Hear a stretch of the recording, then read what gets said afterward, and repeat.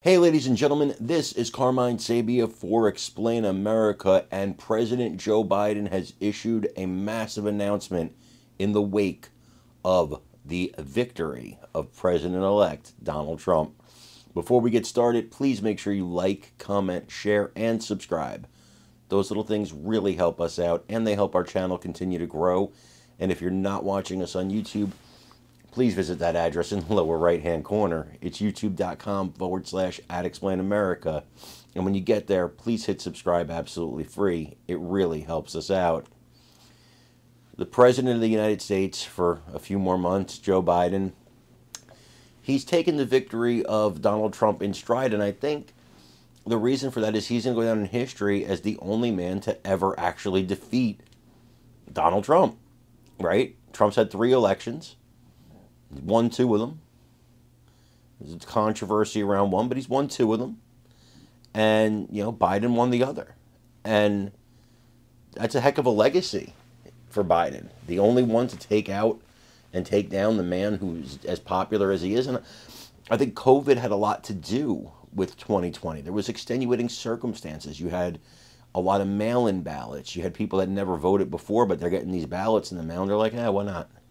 Because there was more votes in 2020 than there was in 2024, and usually it increases. So I think that 2020 was an outlier, but it doesn't matter. Look, you have to take your defeats. Biden won, but we won this time. And today he announced that he will, in fact, engage in the peaceful transfer of power that is a hallmark of the United States and of our democracy. He will engage in the peaceful transfer of power with President-elect Donald Trump. And I think it was big of him to call and congratulate Trump as well. But I want you to hear it from the man's own mouth. So I'm going to roll that beautiful bean footage. And I want you guys to leave comments and let me know what you think in the comments. You voted for is see each other not as adversaries, but as fellow Americans. Bring down the temperature. I also hope we can lay to rest the question about the integrity of the American electoral system. It is honest, it is fair, and it is transparent. And it can be trusted, win or lose. I also hope we can restore the respect for all our election workers who busted their necks and took risks at the outset. We should thank them. Thank them for staffing voting sites, counting the votes, protecting the very integrity of the election. Many of them are volunteers who do it simply out of love for their country. And as they did their duty as citizens, I will do my duty as president. I'll fulfill my oath, and I will honor the Constitution. On January 20th, we'll have a peaceful transfer of power here in America.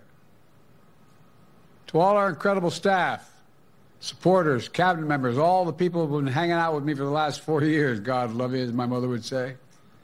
Thank you so much. You put so much into the past 4 years. I know it's a difficult time. You're hurting. I hear you and I see you. But don't forget all that we accomplished. It's been an historic presidency. Not because I'm president, because what we've done, what you've done. A presidency for all Americans. Much of the work we've done is already being felt by the American people, but the vast majority of it will not be felt over the next 10 years. We have legislation we passed that's just only now just really kicking in.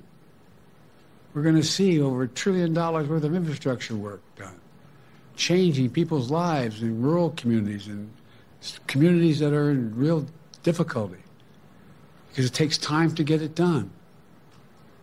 And so much more. It's going to take time, but it's there. The road ahead is clear, assuming we sustain it. There's so much we can get done.